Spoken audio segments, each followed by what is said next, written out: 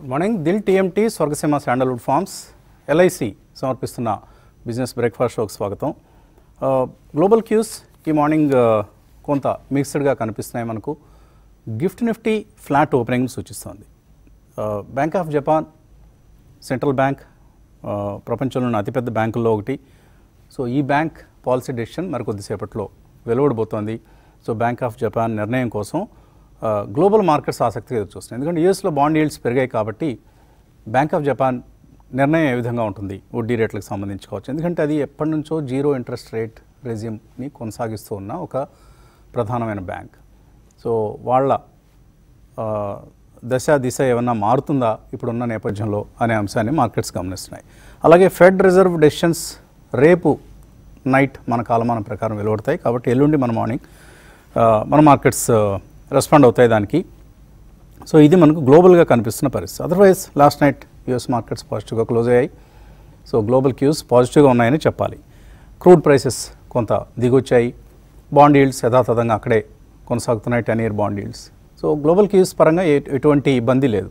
So ఎందుకు మన markets ఫ్లాట్గా ఓపెన్ కావాలి అనేది గమనిద్దాం. Let's C. ఎందుకంటే నిన్న కూడా మనం చూసాం నిఫ్టీలో ఒక స్ట్రాంగ్ ఇంట్రాడే రికవరీ. మార్నింగ్ ఎవరైనా షార్ట్ చేస్తుంటే వాళ్ళకి లాభాలు వచ్చాయి, కానీ మధ్యాహ్నం నుంచి మళ్ళీ మార్కెట్స్ లాభాల బాట పట్టాయి. సో 200 పాయింట్ల ఇంట్రాడే రికవరీ అనేది మనం నిఫ్టీలో గమనించాం. So Reliance industries, HDFC bank, ICICI ఈ మూడు కంట్రిబ్యూట్ చేశాయి ఇండెక్స్ లాభాలకు. మిడ్ స్మాల్ క్యాప్ స్పేస్లో కూడా ఒక బౌన్స్ బ్యాక్ అనేది చూసాం. ఎఫ్ఐ సెల్లింగ్ కంటిన్యూ అయినప్పటికీ ఎఫ్ఐ సెల్లింగ్ నిన్న 1761 crores వర్త్ స్టాక్స్ని ఎఫ్ఐఎస్ అమ్మారు. బట్ మార్కెట్లో ఏమాత్రం చెల్లించలేదు. మీరు అమ్మితే అమ్మండి, you are a compulsory seller. FIs are now compulsory sellers because of the global situation and యూఎస్లో బాండ్ ఈల్డ్స్ పెరగటం, ఇవన్నీ ప్రధాన కారణాలు వాళ్ళు అమ్మటానికి. కానీ మన దగ్గర మాత్రం రీటైల్ పార్టిసిపేషన్ యథాతథంగా ఉంది. దాంతో ఎప్పటికప్పుడు మార్కెట్లు తగ్గినప్పుడల్లా ఒక సర్టెన్ లెవెల్ తర్వాత కొనుగోళ్ళు అనేవి జరుగుతూ ఉన్నాయి. సో మధ్యాహ్నం నుంచి నేను మన మార్కెట్స్ లాభాల బాట పట్టడానికి ఇదే ప్రధానమైన కారణంగా చెప్పుకోవచ్చు. 18,950 చూసాం, క్లోజింగ్ సమయానికి 19,150 కూడా చూసాం. సో ఎఫ్ఐఎస్ బేరిష్గా ఉన్నారంటే there view is not bearish outlook, but they are compulsory sellers ఇక్కడ. సో కొంత హెడ్జింగ్ చేసుకోవాల్సిన పరిస్థితి ఉంది. ఎందుకంటే ఇప్పుడు 88% షార్ట్ పొజిషన్స్తో వాళ్ళ పొజిషన్స్ నిలబెట్టుకుంటున్నారు. సో ఈ షార్ట్ పొజిషన్స్ ఎప్పుడో ఒకప్పుడు కవర్ చేసుకోవాల్సిందే. ఆ సమయంలో ఒక అతిపెద్ద షార్ట్ కవరింగ్ ర్యాలీ వచ్చినా కూడా మనం ఆశ్చర్యపోనవసరం లేదు.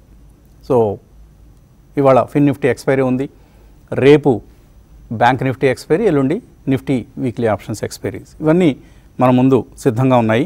అండ్ నిన్న అడ్వాన్స్ డిక్లైన్స్ రేషియో ఒక దశలో నెగిటివ్గా ఉంది, ఆ తర్వాత పాజిటివ్గా మారింది. అండ్ 1600 స్టాక్స్ లాభాలతో క్లోజ్ అయితే 1400 స్టాక్స్ నష్టాలతో క్లోజ్ అయ్యాయి. సో బెర్త్ కూడా పాజిటివ్గా మనకు ఉండడం అనేది చూసాం. రియల్ ఎస్టేట్, టెక్స్టైల్స్ ఇటువంటి కౌంటర్స్లో కొంత మనం బయింగ్ చూసాం. And select result oriented stocks అన్నీ కూడా మనకు లాభాలతో ముగియడం చూసాం.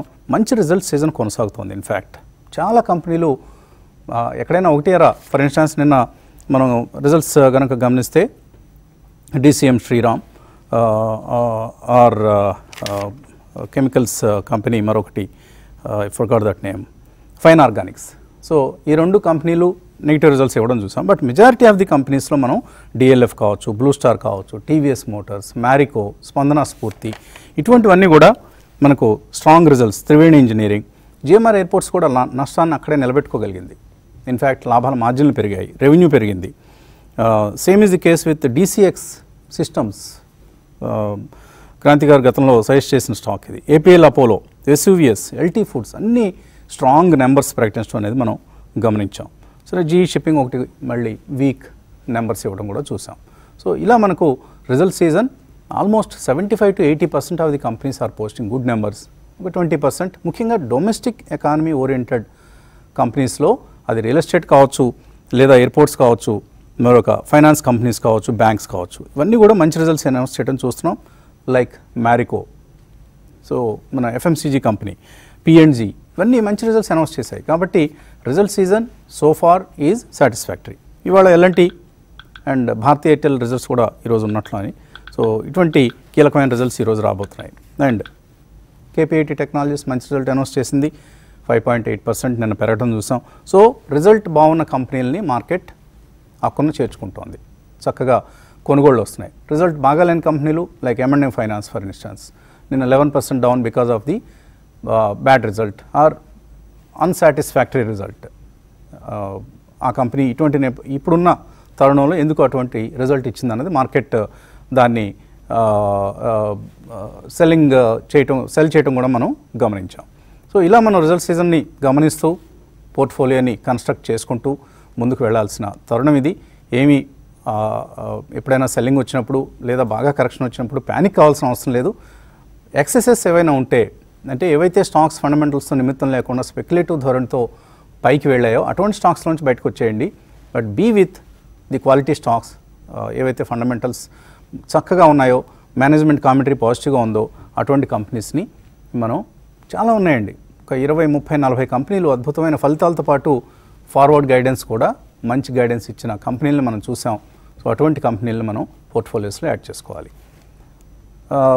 మార్నింగ్ క్రాంతి గారు, సో ఏంటి, ఏ విధంగా ఇవాళ క్యూస్ ఏ విధంగా ఉంటాయనుకుంటున్నారు ఇవాళ ట్రేడింగ్ ఆఫ్ కోర్స్ రాజేంద్ర గారు మాట్లాడతారు. సో ఇవాళ ఫండమెంటల్ న్యూస్ని ఏ విధంగా అనలైజ్ చేస్తున్నారు మీరు? వసంత్ గారు, మనకి వస్తున్న న్యూస్ కానీ మీరు చక్కగా అనలైజ్ చేశారు. రిజల్ట్స్ ఏ రకంగా ఉంటున్నాయా? రిజల్ట్స్ వసంత్ గారు డిసప్పాయింట్మెంట్స్ అయితే లేవు, same point of time surprises కూడా ఏం లేవు. In line with the expectations ప్రస్తుతం రిజల్ట్ సీజన్ మనకి నడుస్తుంది. ఓవరాల్ గా చూసినట్లయితే వసంత్ గారు, నిఫ్టీ స్ట్రాంగ్ గా ఒక బేస్ అనేది ఫార్మేషన్ చేస్తుంది. ఈ 19,000 కి ఒకసారి ఎగువకు వస్తే వసంత్ గారు, ఒక సైకలాజికల్ మూడ్ అనేది మార్కెట్ లో చేంజ్ అవుతుంది. అది ట్రేడర్స్ లో కానీ ఇన్వెస్టర్స్ లో కానీ. సో 19,200 ఈ రేంజ్ కనుక వస్తే కనుక మార్కెట్ ఒక పాజిటివ్ టెరిటరీలోనే ఉన్నట్టుగా చూసుకోవాలి. అఫ్ కోర్స్ మనకి గ్లోబల్ క్యూస్ కనుక చూస్తే కనుక కొంచెం డిసప్పాయింట్మెంట్ గా మిక్స్డ్ గా గ్లోబల్ క్యూస్ వస్తున్నాయి. కానీ ఏంటంటే 19,000 లెవెల్ కనుక అబౌవ్ కనుక ఉంటే ఈ గ్లోబల్ క్యూస్ కొంచెం నెగిటివ్ గా ఉన్నప్పటికీ మార్కెట్ లో ఒక ఫీల్ గుడ్ ఫ్యాక్టర్ అనేది ప్లే చేస్తూ ఉంటుంది వసంత్ గారు. అంటే ఈ బేర్ హగ్ అనేది, ఈ బేర్స్ ని ఏదైతే మార్కెట్ ని కంట్రోల్ చేస్తుందో అమ్మకాల ఒత్తిడి అనేది, అది కొంచెం తగ్గడానికి అవకాశం ఉంది. నెక్స్ట్ ఏంటంటే ఈ రేంజ్ లో ఉన్నప్పుడు షార్ట్స్ కూడా ట్రేడర్స్ ఇమ్మీడియట్ గా బిల్డప్ చేయడానికి ట్రై చేయరు. ఒక వేచి చూసే దూరంలోనే లాంగ్ లోనే ఉండడానికి ట్రై చేస్తుంటారు. సో ఈ క్రూషియల్ రేంజ్ అనేది చాలా ఇంపార్టెంట్. మీరు నిన్న కూడా చెప్పారు ఈ week make or break range అని. సో మనకు కనుక ఈ రేంజ్ కనుక అబోవ్ లో ఉంటే కనుక ఒక స్ట్రాంగ్ పాజిటివ్ జోన్ కిందనే ప్రస్తుతం చూడాలి. ఓవరాల్ గా చూసినట్లయితే వసంత్ గారు, కొంచెం బయింగ్ ఇంట్రెస్ట్ అనేది ఎమర్జ్ అవుతుంది. అది రిటైల్ అవ్వచ్చు, లేకపోతే డొమెస్టిక్ ఇన్స్టిట్యూషనల్స్ కానీ, లేకపోతే ఇన్సూరెన్స్ కంపెనీస్. మన ఇండియాలో ఉన్న ప్రైవేట్ ఇన్సూరెన్స్ కంపెనీస్ చాలా స్ట్రాంగ్ గా క్యాష్ లో ఉన్నాయి. నార్మల్ గా మనం మ్యూచువల్ ఫండ్స్ లో డిస్కస్ చేస్తుంటాం క్యాష్ లెవెల్స్ అనేవి. కానీ ఏంటంటే ఇన్సూరెన్స్ కంపెనీస్ కూడా క్యాష్ లెవెల్స్ బాగా పెరుగున్నాయి. వీళ్ళు కూడా ఈ మార్కెట్ లో డిప్లాయ్ చేయడానికి అవకాశం ఉంది. ఎందుకంటే ఇన్సూరెన్స్ మనీ అంతా చాలా long only money, even 3 years above కి డిప్లాయ్ చేస్తూ ఉంటారు ఇన్సూరెన్స్ కంపెనీస్ యొక్క మనీ అనేది. సో ఆ మనీ కూడా ఈ లార్జ్ క్యాప్ స్టాక్స్ కానీ, క్వాలిటీ మిడ్ క్యాప్ స్టాక్స్ లో కానీ ఛానలైజ్ అవడానికి క్లియర్ కట్ గా అవుతుంది వసంత్ గారు ప్రస్తుతం ఈ మార్కెట్ టైంలో. అందుకనే మనం చూసినట్లయితే మార్కెట్ ఒక బేస్ అనేది ఫార్మేషన్ చేస్తుంది. రిజల్ట్ సీజన్ కి వస్తే ఈ రోజు మనకి ఎలాంటి రిజల్ట్స్ ఉన్నాయి, ఎలాంటి రిజల్ట్స్ కూడా చాలా చక్కగా రావడానికి అవకాశం ఉంది. అంతేకాకుండా చూస్తే కనుక ఎలాంటి నెక్స్ట్ భారతీ రిజల్ట్స్ ఒక మిక్స్ ప్యాక్ గా ఉండడానికి అవకాశం ఉంది. అంతేకాకుండా ఇండియన్ ఆయిల్ కూడా రిజల్ట్స్ ఉన్నాయి వసంత్ గారు. ఇండియన్ ఆయిల్ రిజల్ట్స్ కూడా in line with the expectation, EBITDA growth 7% చూపించడానికి ఎక్స్పెక్టేషన్ ఉంది ఇండియన్ ఆయిల్ రిజల్ట్స్ కానీ చూసినట్లయితే. ఓవరాల్ గా అయితే ప్రస్తుతం స్టే ఇన్వెస్టెడ్ గానే ఉండాలి. ఏం మీరు చెప్పినట్లే పానిక్ ఏం అవసరం లేదు. ఎనీ డిప్ డెఫినెట్లీ డిప్ భయపడాల్సిన అవసరం లేదు. ప్రస్తుత మార్కెట్ కండిషన్స్ లో డిప్ అనేది it's a very good buying opportunity for Indian markets. Okay, right. So Rajendra గారు, ఏ విధంగా ట్రేడింగ్ ఇవాళ ఫిన్ నిఫ్టీ ఎక్స్పైరీ ఉంది ఆఫ్ కోర్స్, ఏ విధంగా ట్రేడింగ్ పొజిషన్స్ తీసుకోవాలి? నిన్నటికి మొన్నటికి ఫ్రైడేకి నిన్నటికి పెద్ద చేంజ్ అయితే లేదండి, ఎక్సెప్ట్ నిఫ్టీ ఒక 100 points పెరగటం తప్ప. బట్ ఐ థింక్ రేంజ్ అనేది మనం నిన్న చెప్పినట్టే సేమ్ అదే కంటిన్యూ అవుతుంది. 18,830 ఏదైతే 200-day మూవింగ్ యావరేజ్ ఉందో అది ఒక సపోర్ట్ కీగా ఉంటుంది. ఐ థింక్ నేను మన ఉదయం చెప్పినట్టు ఎవరన్నా 18,950 అలా కొని ఉంటే కనుక 100 పాయింట్స్ స్టాప్ లాస్ తోటి నిన్ననే 200 పాయింట్స్ చేశారు. I think now stop loss ఇప్పుడు 19,063 దగ్గర చేంజ్ అయింది ఒకవేళ ఎవరైనా కొని ఉంటే కనుక. ఎందుకంటే ఈ 80-90 పాయింట్స్ ఏదైతే ఉందో స్టాప్ లాస్ ట్రైలింగ్ అనేది కంపల్సరీగా చేసుకోవాలి. సో ఇక్కడ నుంచి కూడా 19,257 ఒక రెసిస్టెన్స్ పాయింట్ ఉంటుంది. దాని తర్వాత మనందరికి తెలిసిందే 19,443 అనేది 20-day moving average. So resistance జోన్కి వచ్చినప్పుడు definitely one should try to book ప్రాఫిట్సే. మనం ఇప్పుడు రేంజ్ షిఫ్ట్ అయింది అనుకున్నాం కాబట్టి అగైన్ విల్ గెట్ ఆపర్చునిటీస్. ఒకవేళ 19,500 పైన 1 or 2 days మళ్ళీ క్లోజ్ అయిందంటే బ్రేక్అవుట్ చార్ట్ గా తీసుకుని మళ్ళీ లాంగ్ పొజిషన్స్కి వెళ్ళొచ్చు. So as of now 18,800 and 19,500 అనేది రేంజ్ లో ఉంటుంది. Lower end of the range లో by and higher end of the range లో సెల్ అనేది మనం చూడాలి. సో మనం గమనించాల్సింది ఏంటంటే థర్స్డేస్ లోస్ నుంచి చూస్తే కనుక మార్కెట్ ఆల్రెడీ 300 పాయింట్స్ పెరిగి ఉంది. సో ఇక్కడ ఉంటే రిస్క్ రివార్డ్ అంత గ్రేట్ ఉండదు డెఫినెట్ గా, ఎందుకంటే ఇంకో 300 పాయింట్స్ పైన ఒక కీ రెసిస్టెన్స్ ఉంది కాబట్టి. సిమిలర్లీ బ్యాంక్ నిఫ్టీ కూడా అదే కోలో మనం చూస్తున్నాం. బట్ సెల్ ర్యాలీస్ ఇప్పటికి కూడా కంటిన్యూ అవుతుంది. ఎందుకంటే 43,723 బ్రేక్ అవుతేనే దాని తర్వాత దానిలో సపోర్ట్ ఆర్ ఫ్రెష్ బయింగ్ వచ్చే ఛాన్స్ ఉంటుంది. అఫ్ కోర్స్ 200 డే ఇంకా బ్రీచ్ అవ్వలేదు. 43,246. సో ఇక్కడ నుంచి కూడా ఒక 250 పాయింట్స్ పైన క్లోజ్ అవుతేనే మేబీ అదొక రిలీఫ్ అని చెప్పుకోవచ్చు ఏదైతే బాటమ్ చూసాం. అండ్ సిమిలర్లీ బ్యాంక్ నిఫ్టీ కూడా 42,105 నుంచి 43,000 అంటే క్లోజ్ టు 900 పాయింట్స్ పెరగటం చూసాం లాస్ట్ 3 days లో. So probably that we need to keep in mind. In fact resistance zone లోకి వెళ్ళినప్పుడు we should try to cell bank Nifty, ఎందుకంటే 43,800 స్టాప్ లాస్. ఒకవేళ 43,400, 500 వచ్చింది అంటే కనుక అక్కడి నుంచి ఓన్లీ 200 పాయింట్సే ఉంటుంది. అండ్ నిన్న మనం చూసాం కొన్ని స్టాక్స్ లో, మీరు ఇందాక అడ్రస్ చేశారు M&M లాంటి స్టాక్స్ లో apart from price fall there is a huge volume కూడా. సో జనరలీ M&M లాంటి స్టాక్స్ లో యావరేజ్ 15 to 20 lakhs అయ్యేది. నిన్న ప్రైస్ కిందకు వస్తూ 11%, ఆల్మోస్ట్ 3 crores అయింది. అంటే there is some big cell of.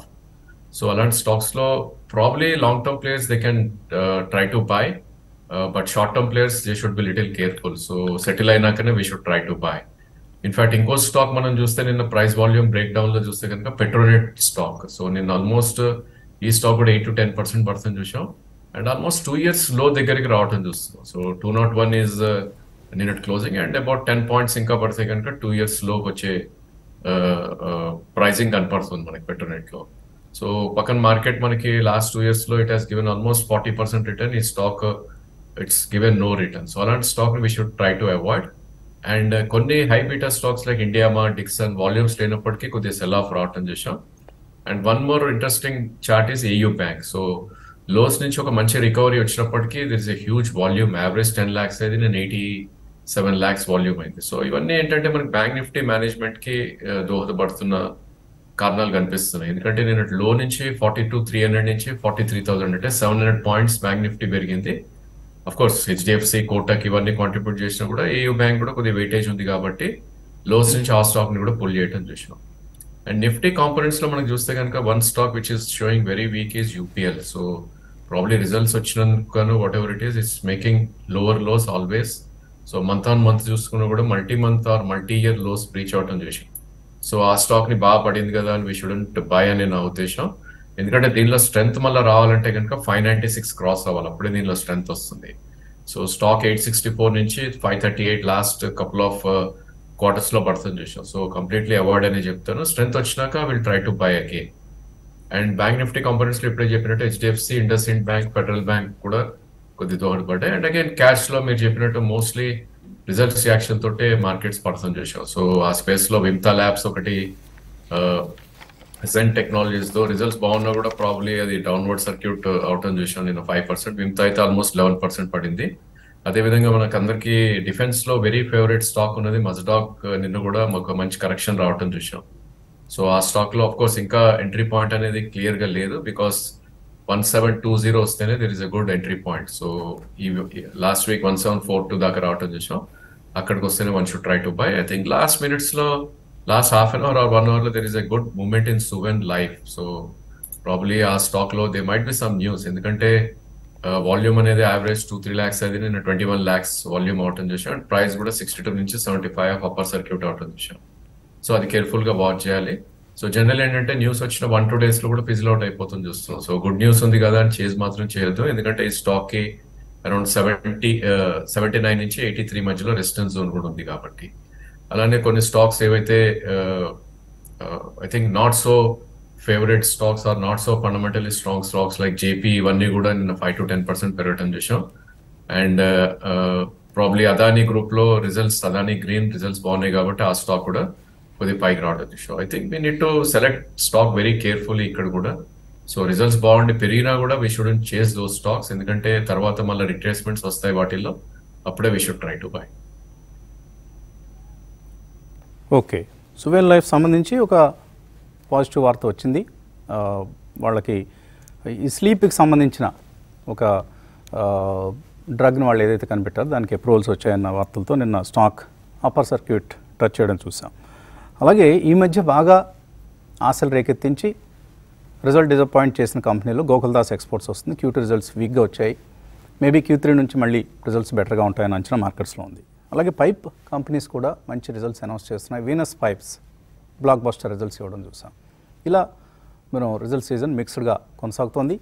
Break తీసుకుందాం. బ్రేక్ తర్వాత calls. Dil TMT, Swargaseema sandalwood forms and LIC సమర్పిస్తున్న బిజినెస్ బ్రేక్ఫాస్ట్ షోకి పునఃస్వాగతం. సో ఇవాళ కాలర్స్ మెయిలర్స్ వెయిట్ చేస్తున్నారు. ముందుగా ఒక కాలర్ని తీసుకుందాం. హలో. హలో, నమస్తే అండి, మీ పేరు?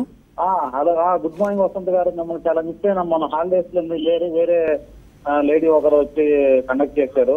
నేను ఈ రోజు టీవీ ముందు లేను. మనకి ప్రసాద్ గారికి, రవీంద్ర గారికి, క్రాంతి గారికి అందరికి గుడ్ మార్నింగ్. ఎవరుంటే వాళ్ళకి. మన ఒంగోలు అండి శివ. నేను మీకు ఇంతకుముందు మాట్లాడాను, కాదు కలవట్లేదండి ఈ మధ్య ఎందుకో బాగా. వచ్చి నా డౌట్ వచ్చేసరికి మనకి IRFC ఉంది కదండి, IRFC 49 రూపాయల దగ్గర తీసుకున్నాను, సుజలాన్ 17 రూపాయల దగ్గర తీసుకున్నాను, SJVN 68 రూపాయల దగ్గర తీసుకున్నాను. ఈ 3 స్టాకుల్లో అరౌండ్ 1 CR వరకు పెట్టాను, 33 అట్లాగా. లాంగ్ టర్మ్ ఉంచుకుందాం అనుకుంటున్నాను. ఏదన్నా అమ్ముకోమంటారా ఉంచుకోమంటారా ఒక 1 year వరకు? ఎంతవరకు వెళ్ళొచ్చు టార్గెట్? First stock ఏదన్నారు? IRFC అండి, Indian railway finance corporation. SJVN మన న్యూక్లియర్ ఎనర్జీ ఉంది కదా, Himachal Pradesh government green energy. Correct. SJVN ఇంకోటి వచ్చేసరికి మనది ఇదండి సుజలాన్ 17 రూపాయలు. డెబిట్ క్లియర్ అయింది, వాళ్ళది రేపు రిజల్ట్స్ ఉన్నాయి, అందుకోసం పెరిగే అవకాశం ఉంది. మనం లాంగ్ టర్మ్ ఉంచుకుందాం అనుకున్నాం. ఈ 3 స్టాకుల గురించి చెప్పండి. ఓకే, మీరు చాలా high risk taker.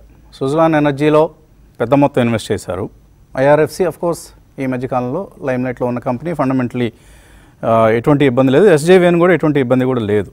Fundamentally Suzlon ఒక్కదానిలోనే కొంత రిస్క్ ఉంది. సో లాంగ్ టర్మ్ కోసం అంటున్నారు మీరు. క్రాంతి గారు? సార్ వసంత్ గారు, IRFC అయితే ఇబ్బంది ఏం లేదు మీరు చెప్పినట్లే. నెక్స్ట్ రిజల్ట్స్ రావాలి, రిజల్ట్స్ కూడా పాజిటివ్ గానే ఉండడానికి అవకాశం ఉంది IRFC లో కానీ చూసినట్లయితే.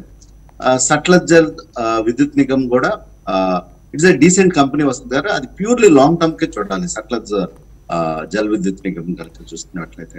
ఒకటి వచ్చేసి సుజలాన్ లో ఆయన కేర్ఫుల్ గా ఉండాలి, ఎందుకంటే కొన్ని పాజిటివ్ డెవలప్మెంట్స్ అవుతున్నాయి. డెట్ యొక్క ఇష్యూ అనేది ఈ కంపెనీకి ఒక వెనకమాల, ఇట్స్ ఎ లెగసీ ఇష్యూ అనమాట, అది వెనకమాల పడతా ఉంది.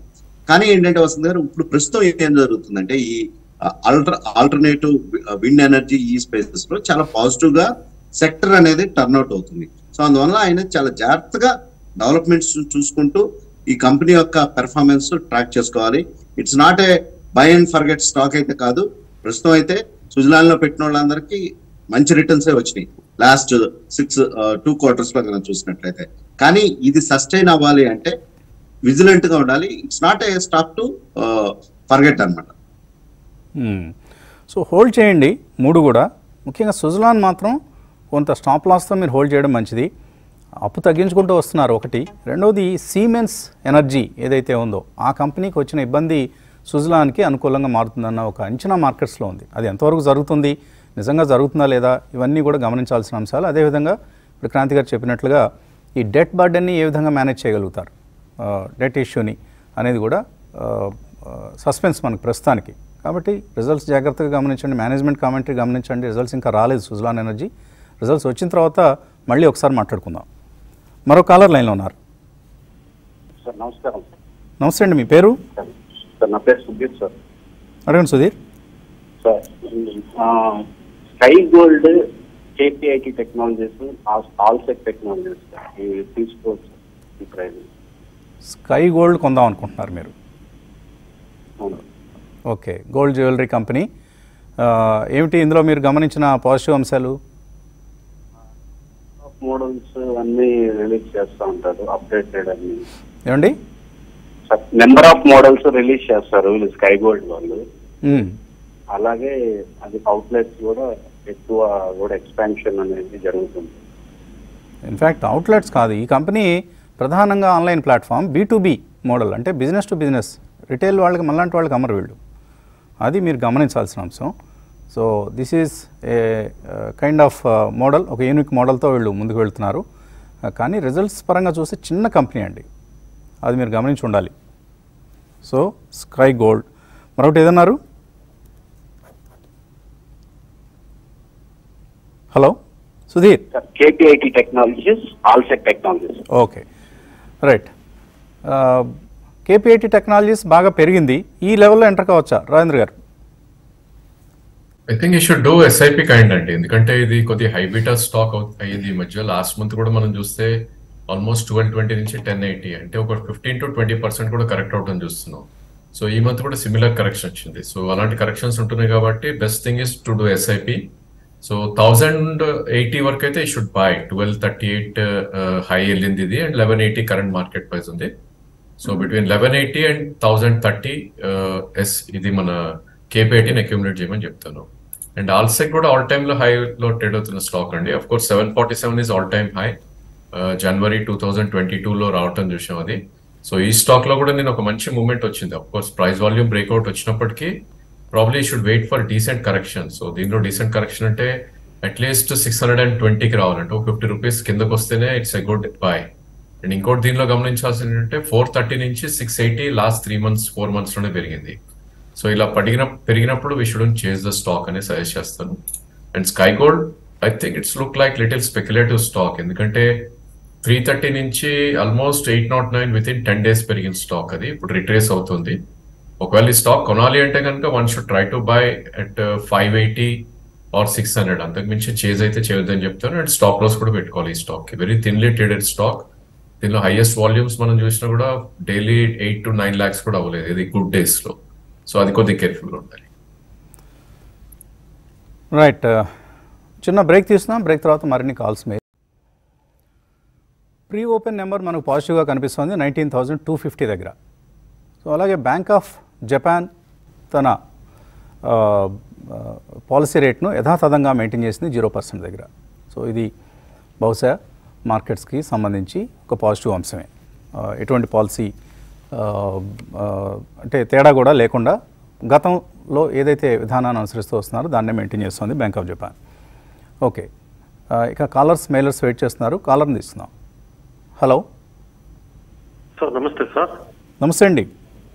Good morning sir. నేను JM ఫైనాన్షియల్ 90 రూపీస్ దగ్గర ఎంత సార్, చిన్న కరెక్షన్ వచ్చి లాస్ట్ వీక్ లో 80 వరకు వచ్చేసింది. హోల్డ్ చేయమంటారా, సెల్ చేయమంటారా? ఏదైనా స్టాక్ సజెస్ట్ చేసినా కూడా నేను మూవ్ అవుతాను. JM financial among the broking companies అంత గొప్ప కంపెనీ కాదండి. ఒకప్పుడు చాలా స్ట్రాంగ్ కంపెనీగా, స్ట్రాంగ్ గ్రూప్గా మనం చూసేవాళ్ళం. దీనికంటే చాలా కంపెనీలు ముందుకు దూసుకెళ్ళిపోయాయి. ఏంజల్ వన్ కావచ్చు, లేకపోతే ICICI సెక్యూరిటీస్, ఇటువంటి కంపెనీస్ అన్నీ. క్రాంతి గారు, ఏంటి JM ఫైనాన్షియల్, మీరు బొంబాయిలో ఉంటారు, ఏమైనా జరుగుతుందా ఈ కంపెనీలో? అసలు పెద్ద మూమెంట్ అయితే లేదు మీరు చెప్పినట్లయితే. నెక్స్ట్ ఏంటంటే ఈ కొత్త న్యూ ఏజ్ గ్రోత్ ఆపర్చునిటీస్ కానీ వెల్త్ మేనేజ్మెంట్ లో వచ్చే ఆపర్చునిటీస్ లో JM ఫైనాన్షియల్ కొంచెం వెనకబడిందే. పెద్ద ఎంతూజ్డ్ గా అయితే ఏం లేదు వస్తుంది గారు JM ఫైనాన్షియల్ లో ప్రస్తుతానికి. దీని నుంచి షిఫ్ట్ కావాలనుకుంటే ఏ స్టాక్ని, maybe among the broking companies ఏ కంపెనీని రికమెండ్ చేస్తారు మీరు? వసంత్ గారు, ఈ కంపెనీ నుంచి షిఫ్ట్ అవ్వాలంటే సేమ్ మాడ్యూల్స్ అన్నటువంటి ఆనందరాటి, ఓకే, స్టాక్ కూడా చూస్తే కనుక చాలా చక్కగా పెర్ఫామ్ చేసింది లాస్ట్ 6 months. సో బహుశా ఆయన ఆనందరాటి లాంటి స్టాక్స్ కి మూవ్ అవ్వచ్చు JM ఫైనాన్షియల్ కి ఒక ఆల్టర్నేటివ్ గా. లేదు ప్యూర్ స్టాక్ బ్రోకింగ్ మోడల్ లో ఉండాలంటే ఏంజల్ వన్ అనేది ప్యూర్ స్టాక్ బ్రోకింగ్ మోడల్. అక్కడ ఏంటంటే వెల్త్ మేనేజ్మెంట్ ఈ సెగ్మెంట్ ఏముండదు. దీనికి పీర్ గ్రూప్ కంపారిజన్ చేయాలంటే వసంత్ గారు బహుశా ఆనందరాటి చక్కగా పెర్ఫామ్ చేస్తుంది ఈ segment. ఆనందరాటి, Motilal Oswal financial services, Angel one, ఇటువంటి కంపెనీస్కి మీరు షిఫ్ట్ కావచ్చు from JM financial.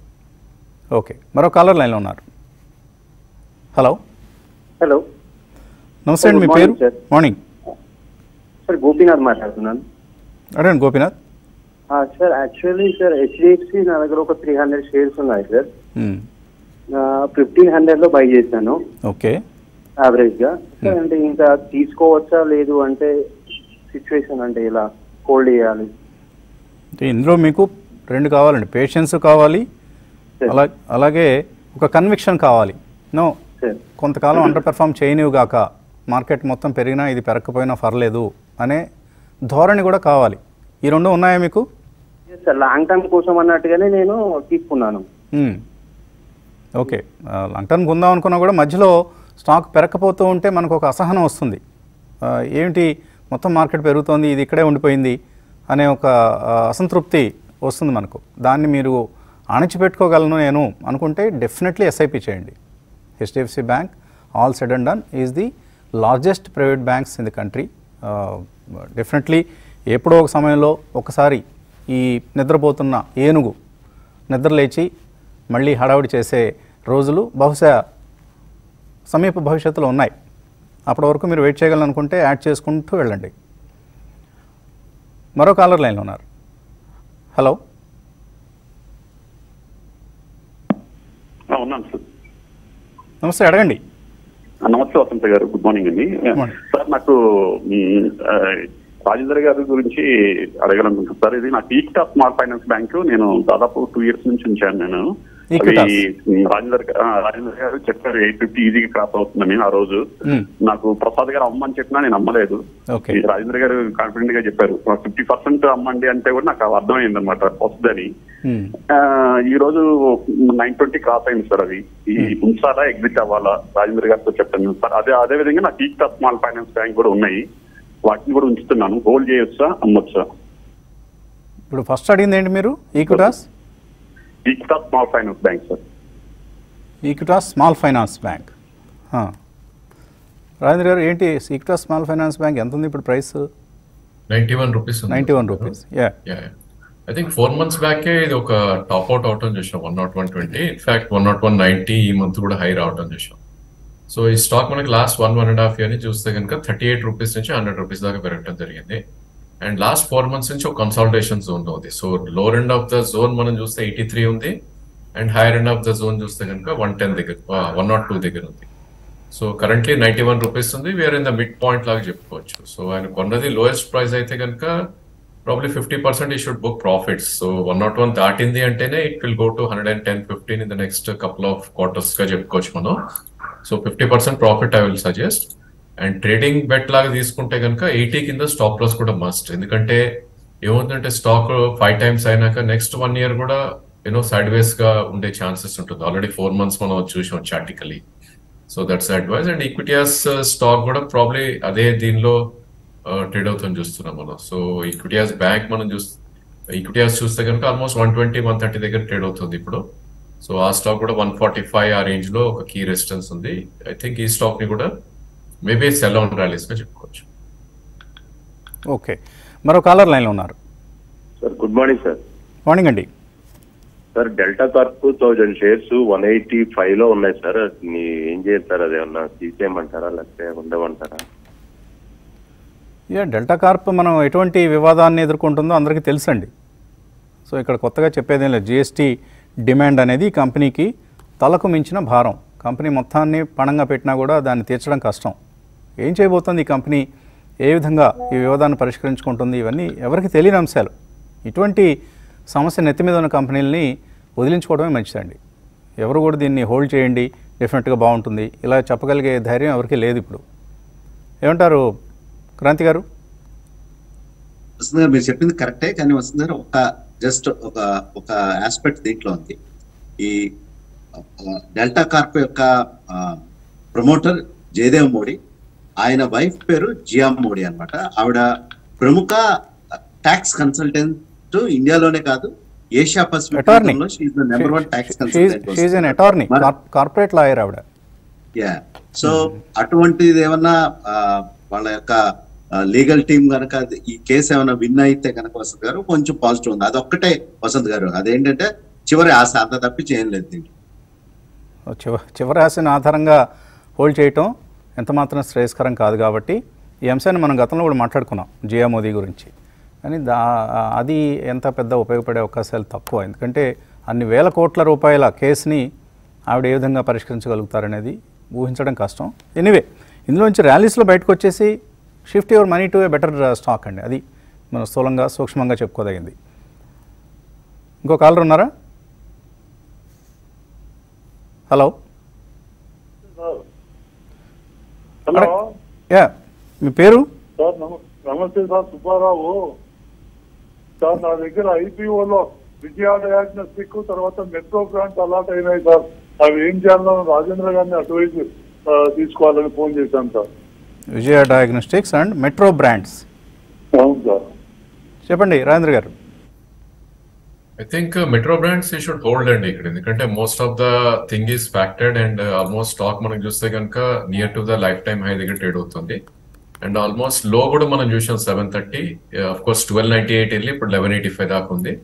So protective stop loss పెట్టుకోమంటారు, ఎందుకంటే ఆయన ఐపీఓలో కొంటే అరౌండ్ 800 ఆ ప్రైస్ లో ఉన్నట్టు నాకు గుర్తు మెట్రో బ్రాండ్స్. సో ఈ షుడ్ హోల్డ్ ఆన్ అనే నా సజెషన్, బట్ ప్రొటెక్టివ్ స్టాప్ అనేది కంపల్సరీగా పెట్టుకోవాలి. క్లోజ్ బిలో 985 అంటే ఇక్కడ నుంచి 200 పాయింట్స్ కింద ఈ should try to keep stop loss. And ర్యాలీని కంటిన్యూ చేయమని సజెస్ట్ చేస్తాను, ఎందుకంటే ఇప్పుడిప్పుడే బ్రేక్అవుట్ వచ్చింది స్టాక్. సో అట్లీస్ట్ 1400, 1450 దాకా అప్ సైడ్ పొటెన్షియల్ అయితే స్టాక్ కనిపిస్తుంది. అండ్ విజయ ఇన్స్టిట్యూట్ కూడా most of the things are done. So probably previous all time high 2021లో 670 దాకా రావటం చూసాం, అది అచీవబుల్ లాగానే కనిపిస్తుంది as per charts. And protective stop పెట్టుకోవాలంటే 487, అంటే ఇక్కడ నుంచి ఆల్మోస్ట్ ఒక 90 రూపీస్ కింద స్టాప్ పెట్టుకోమంటాను. బట్ 700 ఆ రేంజ్ లో ఈ should book partial profits. Even metro brand కూడా 1400 to 1500 మధ్యలో పార్షియల్ ప్రాఫిట్స్ ఈ షుడ్ బుక్. మార్సిలస్ ఇన్వెస్ట్మెంట్స్ ఈ company one of the countries leading portfolio managers. వాళ్ళ పోర్ట్ఫోలియోలో ఈ మెట్రో బ్రాండ్స్ చేర్చారు. అక్కడ నుంచే స్టాక్లో కొంత అప్ మూవ్ అనేది మనం గమనించాం. హోల్డ్ చేయండి ప్రస్తుతానికి. ఓకే, మరో కాలర్ లైన్లో ఉన్నారు. హలో. హలో, గుడ్ మార్నింగ్ అండి. మార్నింగ్ అండి. సార్ రవి అంటే హైదరాబాద్. అడగండి రవి. సార్ నా ఎల్ఎన్టీ ఫైనాన్స్ ఉన్నాయి, 86 రూపీస్ దగ్గర ఉన్నాయి. ఇంకోటి బ్యాంక్ ఆఫ్ మహారాష్ట్ర 35 రూపీస్ దగ్గర. రెండు ప్రాఫిట్ బుక్ చేసుకుంటారు, లాంగ్ టర్మ్ కోసం అట్లా పెట్టుకోవచ్చు అంటారా? లాంగ్ టర్మ్ అంటే ఎంత కాలం మీ ఉద్దేశం? 3 years. 3 years. ఓకే, 3 years కోసం అయితే ఎల్ఎన్టీ ఫైనాన్స్ తప్పకుండా హోల్డ్ చేయొచ్చు. బ్యాంక్ ఆఫ్ మహారాష్ట్ర పరిస్థితి ఏంటి మన క్రాంతి గారు? అసలు గారు, ఈ పిఎస్సి ఫ్యాక్టర్ అంతా బ్యాంక్ ఆఫ్ మహారాష్ట్ర మీద ఉంది. కానీ ఏంటంటే వాల్యుయేషన్స్ అట్రాక్టివ్ గానే ఉన్నాయి bank of Maharashtra. In case ఆయనకి ఈ ఒకటి వస్తుంది గారు గుర్తుపెట్టుకోవాలి, ఈ పిఎస్యు ర్యాలీ ఎన్ని రోజులు ఉంటుందో ఎవరో చెప్పలేరు. కానీ ఏంటంటే ఈ స్టాక్స్ అన్ని అండర్ వాల్యూడ్ స్టాక్స్. ఈ క్వార్టర్లీ రిజల్ట్స్ కూడా బ్యాంక్ ఆఫ్ మహారాష్ట్రది స్ట్రాంగ్ గానే ఉండడానికి క్లియర్ కట్ అవకాశం ఉంది వస్తుంది గారు, స్ట్రాంగ్ గానే ఉంటాయి. సో అందువల్ల బ్యాంక్ ఆఫ్ మహారాష్ట్రని కొంచెం విజిలెంట్ గా ఉండమని చెప్తాను, ఎందుకంటే ఈ పిఎస్యు ర్యాలీ ఎంతకాలం కొనసాగుతారు చాలా ఇంపార్టెంట్. ఎలాంటి ఫైనాన్స్ హోల్డింగ్స్ వాళ్ళు ఇప్పుడు కన్సూమర్ ప్రొడక్ట్స్ లోకి ఎంటర్ అవుతున్నారు. కానీ ఏంటంటే టైం పడుతుంది, ఆయనకి 2 years హొరైజన్ ఉంది కాబట్టి ఈ can hold on to L&T finance holdings. But bank of మహారాష్ట్రలో కొంచెం ఈ పిఎస్యు ర్యాలీని ట్రాక్ చేస్తూ ఉండమని చెప్తాను. Okay, right. ఇక మార్కెట్స్ ఓపెన్ అయ్యాయి. 50 పాయింట్ల లాభం మనకు నిఫ్టీలో కనిపిస్తుంది, 19,190. పాజిటివ్ ఓపెనింగ్ చూస్తున్నాం. బ్యాంక్ నిఫ్టీ కూడా same kind of percentage gains చూస్తున్నాం, 0.3% పెరిగింది. సెన్సెక్స్ది అదే పరిస్థితి. Mid cap index is out performing, almost 0.7% పెరిగింది మిడ్ క్యాప్ ఇండెక్స్. 1784 స్టాక్స్ లాభాలతో, 328 స్టాక్స్ నష్టాలతో ప్రారంభమయ్యాయి. Adani ports, Bajaj finance, Tata steel ఇవన్నీ నిఫ్టీలో మన గెయినర్స్ లిస్ట్లో ఉన్నాయి. యూపీఎల్, భారతీయ ఎయిర్టెల్ వీటిలో కొంత సెల్లింగ్ కనిపిస్తుంది. M&M, అలాగే బ్యాంకింగ్ స్టాక్స్లో PNB, HDFC bank, bank of Baroda ఇవన్నీ కూడా పాజిటివ్గా ఓపెన్ అయ్యాయి. Britannia, Titan on the other side నెగిటివ్గా ఓపెన్ అయ్యాయి. SBI, axis bank, ICICI bank వీటిలో కూడా ఒక పాజిటివ్ ఓపెనింగ్ అనేది మనం గమనిస్తూ ఉన్నాం. సో ఇవాళ కూడా మిడ్ క్యాప్స్ అవుట్ పెర్ఫార్మెన్స్ అనేది మనకు కనిపిస్తోంది. So HDFC bank, Tata Motors, Reliance కూడా ఇవాళ 0.5% లాభంతో కనిపిస్తుంది ఈ సమయంలో. యాక్సిస్ బ్యాంక్, ఓఎన్జీసీ ఇటువంటి కౌంటర్స్లో కొంత లాభాలు కనిపిస్తున్నాయి. Among the Nifty stocks NTPC పాజిటివ్గా ప్రారంభమైంది. అలాగే హెచ్డిఎఫ్సి లైఫ్ నెగిటివ్గా ఓపెన్ అయింది. TCS 0.2% up. సో ఇలా మనకు నిఫ్టీ మూవ్స్ కనిపిస్తున్నాయి. రాజేంద్ర గారు, ఏదైనా ట్రేడింగ్ ఐడియా ఉందా? థింక్ ఈ రోజు నిఫ్టీని 19,220 అబోవ్ క్లోజింగ్ చేసే ప్రయత్నం జరుగుతుందండి. ఆల్రెడీ మనం అక్కడ మంత్లీ క్లోజింగ్ కాబట్టి దట్స్ దిస్ థింగ్. ఒకవేళ 19,223 పైన close అవుతేనే one should try to go longs with about 80-90 points stop loss. All call option one should try. So ఇప్పుడు ఆల్మోస్ట్ 90 పాయింట్స్ గ్యాప్ అప్ తర్వాత 45 పాయింట్స్ గివ్ అప్ చేసింది first 2 minutes లోనే. So first bar ఎక్కడ close అవుతుంది it's important. ఒకవేళ 19,070 వరకు వచ్చేసి first లోనే if it goes up and closes above 19,1 అక్కడే one should try to buy. Otherwise probably one should try to avoid, ఎందుకంటే హైయర్ లెవెల్స్ లో కొద్దిగా సెల్లింగ్ వచ్చే ఛాన్సెస్ ఉంది. Most of the thing is results reaction. Even stock specific కూడా cash stocks లో ఎక్కడైతే results బాగున్నాయో వాటిల్లో కొద్దిగా అప్ మూవ్స్ చూస్తున్నాం. స్టాక్స్ లైక్ నెల్ క్యాష్ కానీ లేదంటే ప్రీమియర్ ఎక్స్ప్లోజివ్స్ ఇవన్నీ కూడా 3 to 5% పెరగటం చేసాం మనం. So as of now there is a no great trade. So I think we should wait for market to correct more long వెళ్ళాలంటే. KEI industries is down 4%. Gokuldas exports result బాగలేదు, 7% down. అలాగే result బాగున్నవి నిన్న news వచ్చిన Suven life is up 7%. Vesuvius, DCX systems, CMS info ఇటువంటి స్టాక్స్లో మనం లాభాలు చూస్తున్నాం. ఐనాక్స్ విండ్ ఒక బ్లాక్ డీల్ జరిగింది. ఈ స్టాక్ చాలా తక్కువ రేటు దగ్గర చేతులు మారినట్లు కనిపిస్తుంది. దీంతో 6% డౌన్. అలాగే Pidilite one of the wealth create చేసిన స్టాక్స్. పిడిలైట్ ఈరోజు 4% పెరిగింది. అలాగే సిఎంఎస్ ఇన్ఫో మ్యాప్మై ఇండియా ఈ స్టాక్ కూడా స్ట్రాంగ్గా ఓపెన్ అయింది. జిందాల్ సాలో లాభాలు కొనసాగుతున్నాయి 3వ session. And Ujjivan small finance bank is up almost 3.94%. Okay, ఇక మెయిల్స్లోకి వెళ్దాం. సుజాత సిరిసిల్ల నుంచి Lakshmi machine works, Maruti Suzuki ఈ రేట్లో తీసుకోవచ్చా 1 year కోసం? రాజేంద్ర గారు, మారుతి సుజుకి లెవెల్స్ చెప్పండి. మారుతి రన్అప్ ఇస్ హ్యూజ్ అండి. సో 1 year కోసం if she is happy with 10% are 15% returns అయితే కొనమని చెప్తాను. But 2 price points she should choose. So 1,090 దగ్గర ఒక ప్రైస్ పాయింట్ ఉంది, అంటే 200-300 పాయింట్స్ పడితే next price point is at 9,951. So wait for correction అనేది నా సజెషన్. ఎందుకంటే 8,300 నుంచి 10,800 విత్ ఇన్ 4 months పెరిగింది. సో అలాంటి మూమెంట్ వచ్చినప్పుడు కొద్దిగా సైడ్ వేస్ వెళ్ళే ఛాన్స్ ఉంటుంది, ఆర్ కొద్దిగా రిట్రేస్మెంట్స్ ఉంటాయి. కాబట్టి ఒక స్టీప్ కరెక్షన్ కోసం వెయిట్ చేయమని నా suggestion. Okay, Lakshmi machine works results ఎలా ఉన్నాయి క్రాంతి గారు? సెప్టెంబర్ రిజల్ట్ వచ్చేసింది. వసంత్ గారు, మార్జిన్స్ బాగా ఇంప్రూవ్ అవుతున్నాయి. వసంత్ గారు కన్సిస్టెంట్ గా ఇంప్రూవ్ అవుతున్నాయి. నెక్స్ట్ 2 quarters కూడా స్ట్రాంగ్ పాజిటివ్ రిజల్ట్స్ రావడానికి అవకాశం ఉంది. వసంత్ గారు నెక్స్ట్ స్టాక్ లో కూడా మంచి కరెక్షన్ అనేది వచ్చింది ఈ డిప్ లో. సో ఈ టైంలో she can start buying Vasant గారు Lakshmi machine works. So Lakshmi machine works తీసుకోవచ్చు, మారుతి సుజుకి కూడా తీసుకోవచ్చు.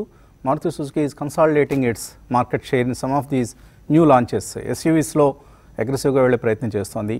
ఇంకా ఈవీ స్పేస్లో మాత్రమే ఈ కంపెనీ ఇంకా కొంత వెనకబడి ఉందని చెప్పాలి. తర్వాత పుల్లయ్య అడుగుతున్నారు, ఆయన 300 షేర్లు లోకేష్ మెషిన్స్ 181లో కొన్నారు, ఇప్పుడు 250 అయిపోయింది. హోల్డ్ చేయొచ్చా, ఎగ్జిట్ కావచ్చా?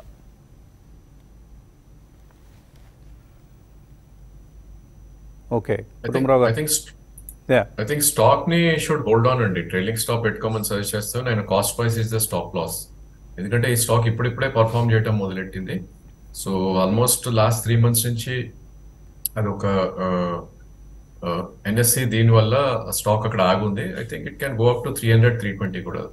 ఆల్ టైమ్ హై దాన్ని మనం చూస్తే 420-440 మధ్యలో ఉంది. So it can reach that also, but compulsory stop loss పెట్టుకోవాలి. మీ కాస్ట్ అరౌండ్ 180-185 మధ్య.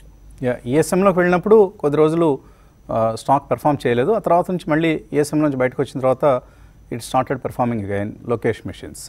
ఐడిఎఫ్సి శ్రీనివాస్ బెంగళూరు నుంచి అడుగుతున్నారు. ఐడిఎఫ్సి గురించి నెక్స్ట్ 6 months కోసం 50,000 రూపీస్ ఇన్వెస్ట్ చేద్దాం అనుకుంటున్నారు, తీసుకోవచ్చా ఇక్కడ? ఐడిఎఫ్సి ఫస్ట్ బ్యాంక్ వసంత్ గారు, it's not a 6 months stock Vasant గారు. నార్మల్గా చూస్తే కనుక ఆయన ఇంకే 6 months చూడాలంటే ఇంకా మన ప్రోగ్రామ్ లో అనేక షేర్లు మనం డిస్కస్ చేస్తూ ఉంటాం, అటువంటి షేర్లోకి వెళ్ళాలి. బట్ ఐడిఎఫ్సి 6 months అయితే it's not a share Vasant. So result అయిపోయింది ఐడిఎఫ్సి ఫస్ట్ బ్యాంక్లో. రిజల్ట్ ఇయర్ ఆన్ ఇయర్ బాగుంది, క్వార్టర్ ఆన్ క్వార్టర్ బాగాలేదని నిన్న మార్నింగ్ మనం అనుకున్నాం.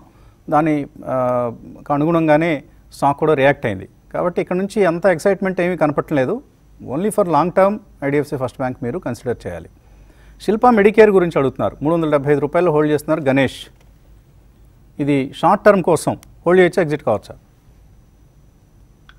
థింక్ స్టాక్ హోల్డ్ చేయమని సజెస్ట్ చేస్తానండి. ఎందుకంటే ప్రాబ్లీ స్టాక్ లో 4 to 5 months బ్యాక్ ఏదైతే 228 బాటమ్ ఫామ్ అయిందో అక్కడి నుంచి లాస్ట్ 3 to 4 months గా స్టడీగా గెయిన్ అవటం చూస్తున్నాం. But stop loss is must అండి. 281 కింద closing basis stop loss పెట్టుకోమంటారు. 354 rupees current market price ఉంది. అండ్ మేబీ 415 to 430 మధ్యలో డెఫినెట్లీ షార్ట్ టర్మ్ కోసం అయితే one should book profits. Okay, తర్వాత మెయిల్ కిరణ్ కుమార్ సిడిఎస్ఎల్ కొందాం అనుకుంటున్నారు నెక్స్ట్ 2 quarters కోసం. క్రాంతి గారు 6 నెలల వ్యూతో సిడిఎస్ఎల్ కొనుక్కోవచ్చా? వసంత్ గారు కొనుక్కోవచ్చు. స్టాక్ లో కూడా కన్సాలిడేషన్ అనేది వచ్చింది. నెక్స్ట్ రీసెంట్ గా కొంచెం మూమెంట్ అనేది చూస్తున్నాం. వసంత్ గారు నెక్స్ట్ లెగ్ ఏంటంటే నిన్న ఒక government of India ministry of finance ఒక రెగ్యులేషన్ ఒకటి ఇచ్చింది. ఏదైతే ప్రైవేట్ కంపెనీస్ ఉన్నాయో వీళ్ళందరి షేర్లన్నీ కన్వర్షన్ చేయాలి డిమాట్ లో కానీ చెప్పడం జరిగింది. అదొక సిడిఎస్ఎల్ కి డిపాజిటర్స్ కి ఒక బూస్ట్ కింద అవుతుంది. ఓవరాల్ గా అయితే బిజినెస్ పర్ఫార్మెన్స్ అనేది చాలా బాగుంది వసంత్ గారు. He can hold on. Okay, 6 months కోసం కొనుక్కోవచ్చు అంటారు ఇక్కడ. ఎస్ వసంత్. శ్రీకాంత్ వైజాగ్ నుంచి క్యాంపస్ యాక్టివేర్ ఈ షేర్లు కొందాం అనుకుంటున్నారు, కొనొచ్చా? క్యాంపస్ ప్రాబ్లీ అవాయిడ్ చేయడం ఇట్స్ ఎ గుడ్ ఐడియా అండి. ఎందుకంటే ఈ స్టాక్ లోవర్ లాస్ హిట్ అవుతూ వస్తుంది ఎవ్రీ మంత్ మనం చూస్తే కనుక. అండ్ ఆల్ టైమ్ లో దీనిది కోర్స్ న్యూ లిస్టింగ్ లాగా కనపడుతుంది. 297 కూడా బ్రీచ్ అయ్యి 268 దాకా కిందకి రావటం చేసాం. సో ఫాలోయింగ్ స్పాట్ ని క్యాచ్ చేసే కన్నా ఒక స్ట్రెంత్ వచ్చినా కొంటేనే ఇట్స్ ఎ గుడ్ ఐడియా నా ఉద్దేశంలో. సో దీనిలో స్ట్రెంత్ రావాలంటే అట్లీస్ట్ 300 క్రాస్ అవ్వాలి. సో 258 కరెంట్ మార్కెట్ ప్రైస్ ఉంది, 268 సారీ. సో వాచ్ లిస్ట్ లో అయితే పెట్టుకోండి. ఎందుకంటే మ్యాప్ మై ఇండియా లాంటి స్టాక్స్ కూడా ఇలానే ఫాలో వచ్చి ఒక స్ట్రెంత్ వచ్చినాక మంచిగా హై మూమెంటం కూడా రావటం చూసాం అప్ సైడ్ కి. సో వాచ్ లిస్ట్ లో అయితే డెఫినెట్లీ పెట్టుకోవాలి. బట్ బయింగ్ మాత్రం about 295 one should try to buy. And lower ఎక్కడైతే లో ఫామ్ అయిందో అది స్టాప్ లాస్ కూడా పెట్టుకోవాలి. తర్వాత స్పందన స్ఫూర్తి 850లో కొన్నారు వీరభద్రరావు. అలాగే ఇండో కౌంట్ 250 రూపాయలు ఉన్నాయి, ప్రాఫిట్స్లో ఉన్నారు, ప్రాఫిట్ బుక్ చేసుకోవచ్చా? స్పందన స్ఫూర్తి 850లో కొన్నారు, ఇప్పుడు I think it is around 920. September quarter results బాగా రావడం జరిగింది వస్తుంది గారు స్పందన స్ఫూర్తి. నెక్స్ట్ ఈ ఎన్బిఎఫ్సిస్ ఈ కంపెనీస్ అన్ని ఒక పాజిటివ్ జోన్ లోనే ఉంది వస్తుంది గారు. కానీ ఏంటంటే ఈ స్టాక్ వచ్చేసేసి ప్రస్తుతం 917 రేంజ్, అంటే హై వచ్చేసేసి 940. సో పీక్ లో ఉంది కాబట్టి కొంచెం ప్రాఫిట్ బుక్ చేసుకోవాలంటే ఈ మార్కెట్ కండిషన్స్ లో కొంచెం ప్రాఫిట్ బుక్ చేసుకోవచ్చు వస్తుంది గారు స్పందన స్ఫూర్తిలో. ఓకే, ఇండో కౌంట్ కూడా బాగా పెర్ఫామ్ చేస్తున్న textile company. So you can hold on to it. Right. So కొంత ప్రాఫిట్స్ తగ్గాయి నిఫ్టీ పరంగా మనం గమనించినప్పుడు ఓపెనింగ్ లాభాలతో కంపేర్ చేస్తే. లెట్స్ సీ ఏ విధంగా ట్రేడింగ్ ప్యాన్ అవుట్ అవుతుందో చూద్దాం. ఇది ఇవాల్టి బ్రేక్ఫాస్ట్ షో. మళ్ళీ పీవైటీ మార్కెట్స్ యూట్యూబ్ ఛానల్ సమర్పించే ఆఫ్టర్ బ్రేక్ఫాస్ట్ షోలో మిగతా సందేహాలకు సమాధానాలు ఇద్దాం. Thanks for watching.